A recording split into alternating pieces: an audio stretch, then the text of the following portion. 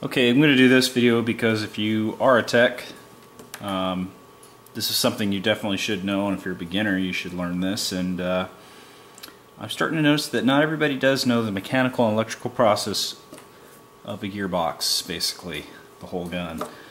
I'm going to open up the same top to basically go over the parts and describe what happens in the phase of everything that goes on. So what we need is a motor, for example. This is not the motor that goes to this gun, just a motor for example. Alright, so you know it's hooked up basically something like this. This is a MOSFETted aim top. So got your MRF MOSFET here, you hook this up. You hook this up with another wire that go into this MOSFET, and you take this battery here and you hook it up to the MOSFET. When you pull the trigger on full auto, the cutoff lever on the inside moves out of the way so it cannot pull the trolley. Now what that means I'll get into pretty soon, but I want to show what happens inside your gun. So as you pull the trigger, the motor will turn, and all that will turn the bevel gear, which will be stopped by an antiversal latch if there's backspin when you let go of the trigger or the cycle. So you have the spur here and the sector here, and the sector pulls back. A piston that's on a spring, it hits forward into the cylinder head. While this happens, the sector gear is rotating with a mechanical plate on it that pulls back the tap-up plate right here. That causes the air nozzle to come back. A BB falls into place because there's pressure of a BB trying to get in there, but it can't. So the air nozzle moves, it falls into place, and the air nozzle pushes it forward. By that point, that's when the piston hits, air comes out, BB goes propelled forward. Okay, so let's go over this in depth. Alright? If you have a MRF with real active braking, yes, I say with real active braking because some active braking I have seen the pinions slow down, that's not real active braking. Active braking is like that. The pinion's turning and just doesn't matter what voltage it is, it stops instantly. So if you've seen my video about the electrical process and cutting off with the trigger, you would know that as soon as the sector gear passes the last tooth of the piston, it pulls up the cutoff lever at the highest point, pulling the trolley out of the way so it doesn't connect the circuit anymore. There's no more electricity flowing, therefore the motor would stop instantly, and you'd be at the front. Your piston would be at the front. That's active braking, it stops. So basically to go over this, you want to go over, maybe my gun shoots full auto when you're doing semi. The reason is because your cutoff lever is somehow not functioning, not being able to pull the trolley out of the way to stop the process here. So I'm going to go ahead and basically the reason I made this video was from Airsoft Mechanics. I want people to be a good airsoft technician. I want them to learn. Okay, that's hence why a lot of my videos exist. But at the same time, it's showing that the gearbox is not magical. Show the whole steps. So basically, here's an example.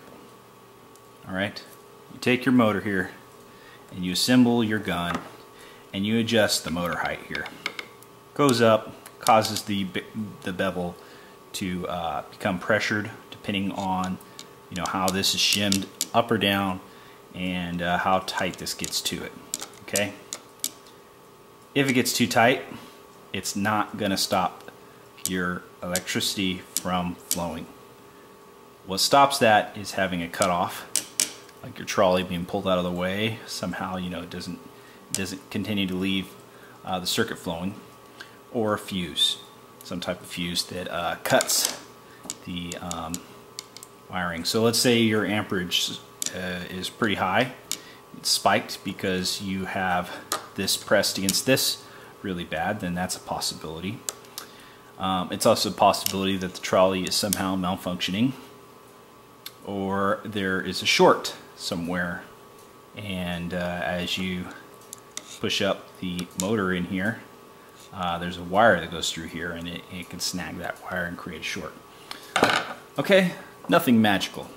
Alright, I don't like to hear these weird magical things, okay, like taking your bevel gear, it causes it to warp when you crush this in, which makes your selector plate not work, and you know, that's the most bogus thing I've ever heard of.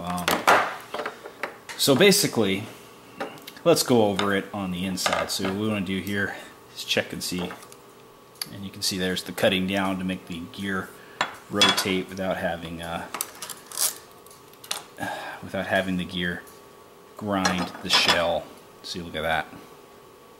And at the same time, the aim top gear right here, you can see it's grinded off. That was in one of my videos. Are you crazy, Zach?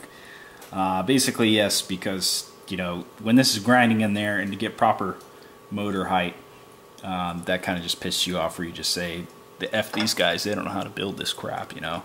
I'll just fix it my way and make it actually work properly. So, looking in here, I don't see any issues. Of course, this gun didn't really have any issues other than I said the gears just don't sound great. Grease and everything looks good. Okay, so let's go over the process from this point. I'll use this to kind of point things out. So your motor is going to spin right here, which spins the bevel, and you're going to hear noise from the anti-reversal latch included through all these gears, any friction. So you got the spur rotating the sector. Sector comes, hits this, pulls it back, and once it gets to the end here, there is a lip underneath the sector which hits the cutoff lever, which I'm going to show right now. So go ahead and lift this up.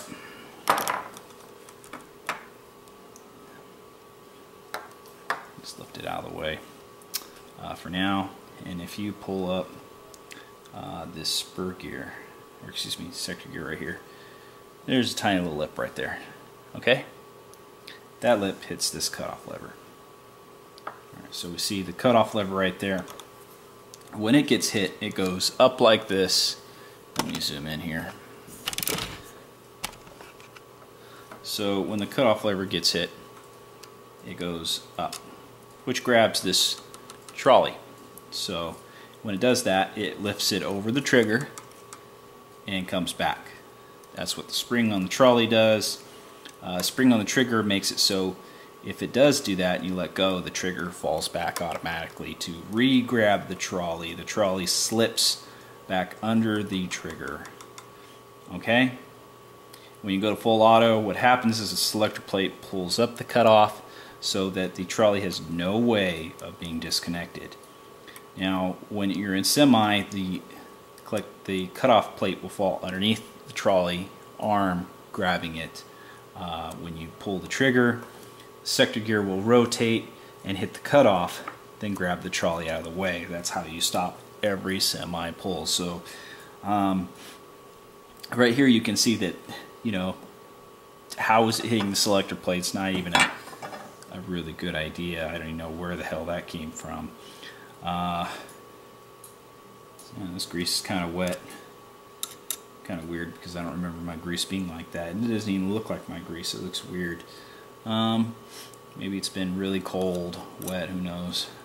So that's basically the whole process of how this works. So if something really awkward is going on, if you're shooting semi and you have a selector on semi, it's shooting full auto, more than likely this is not working properly.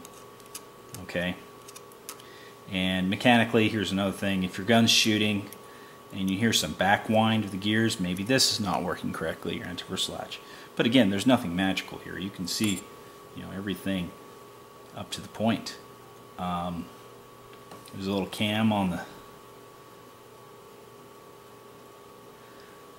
There's a little cam right here that pulls back the tappet plate to let in the BBs. I mean, okay, there was one thing I did forget, and I'm going to mention it now, so it's at least in the video.